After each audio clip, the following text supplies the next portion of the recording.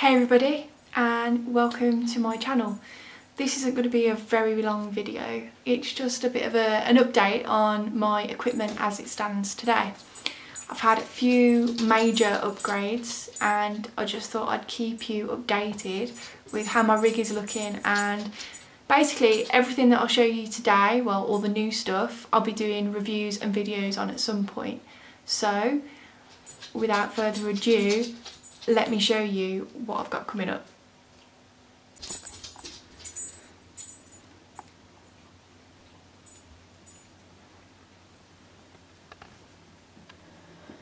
So, as you can see, I've had some rather large upgrades. So, the first, elephant in the room is the Skywatcher EQ6-R Pro. Now, this is kind of like an early Christmas present, but I'm allowed to use it now, so it's all good.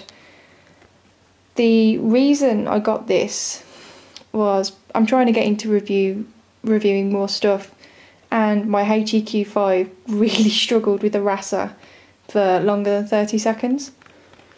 So I was like, I think a beefier mount is in order, and I want to put it on my pier, and I wanted this handle. So yeah, and also the saddle, it won't mark all those nice Vixen bars on those new telescopes, etc. So yeah, EQ6R it is. It's got the new one with a USB port and a snap port for sort of controlling your DSLR camera, and it's also got a really new beefy power port, so I've got a cable coming for that today. There is a power cable supplied with it, by the way. It's just that I want to run it via my Pegasus Power Box, so I need a different cable.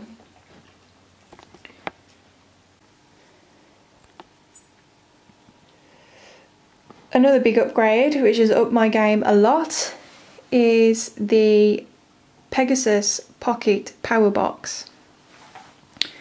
They do an ultimate power box as well, but this is the pocket version, and I'm using it to power my camera, all being well the mount, and I've got a new focuser that will be my little power, and also it's controlling my dew heaters, and it's got a humidity and temperature sensor attached, so it can control those dew heaters automatically. This thing has been great for allowing me to get a bit of cable management going, and I'll be doing a review on that at some point as well. The next big piece of equipment is a new camera. I was using this with a RASA, and I've ended up keeping it. It's the Altair Astro 294C Pro Tech camera. It's an 11 megapixel colour one-shot camera, and I'm still using it. I really like it. I like the bigger field of view that it gives me than the 183C. No regrets there at the moment for changing over, and I'll be doing a review on that at some point as well.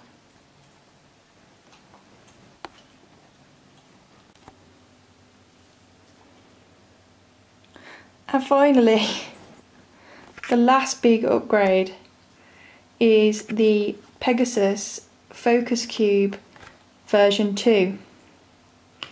I fitted that today, and I've had some right stinkers of sessions lately.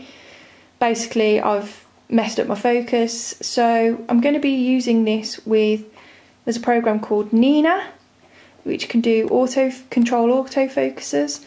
I'm going to be giving that a go. I've got the temperature probe attached just here.